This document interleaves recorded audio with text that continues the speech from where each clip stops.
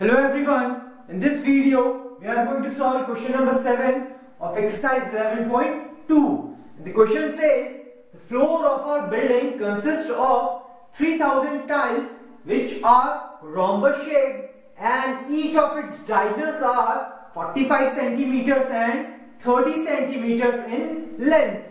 You have to find the total cost of polishing the floor if the cost per meter square is rupees 4.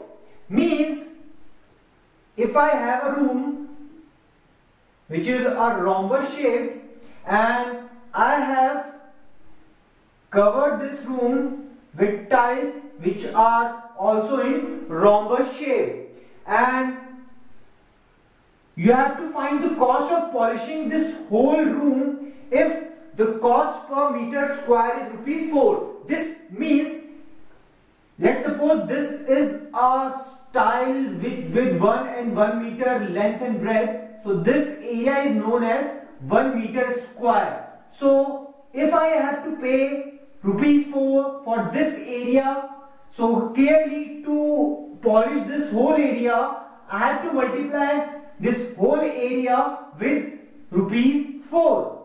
And this whole area is nothing but the area of rhombus.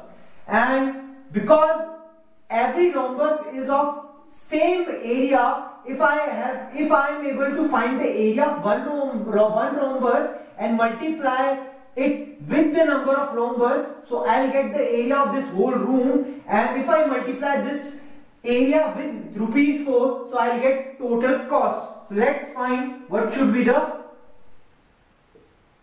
area of our rhombus. So the area of rhombus, we know that the formula for area is half d1 into d2, where the d1 is the first diagonal if this is a rhombus, and if I have to find the area of this rhombus, so this is first diagonal and this is second diagonal. So if I multiply these two, so I'll get the answer. So half, our first diagonal is given as 45 centimeter and our second diagonal is given as 30 centimeters. So the area will be 15 into 5 is 75, carry 7, 15 into 4 is 60, 15 into 5 is 75, carry 7, and 15 into 4 is 60 and carry 7, so this will be 675 centimeter square. So this will be the area of one rhombus, and if I have to find the area of this whole room, because there are 3000 tiles and the area of one tile is this, so clearly the area of 3000 tiles must be area of room must be equals to the area of one rhombus multiplied by the number of rhombus.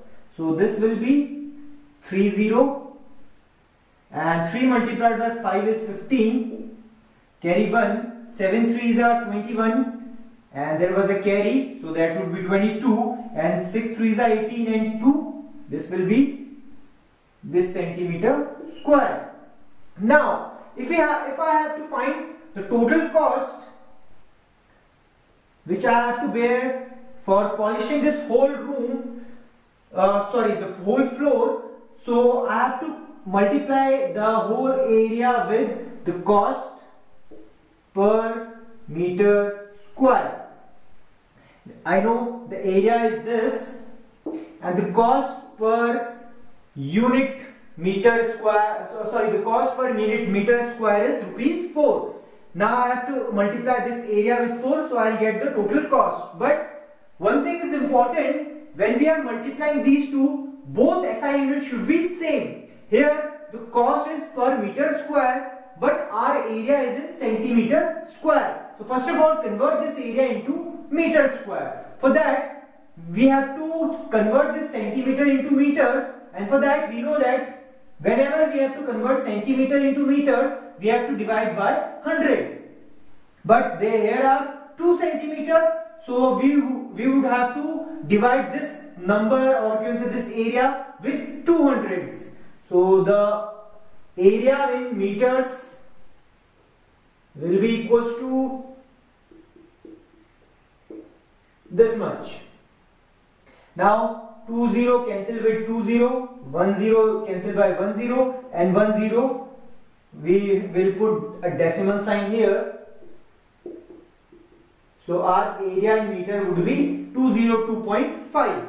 Now if I multiply this with 4, so I'll get the total cost.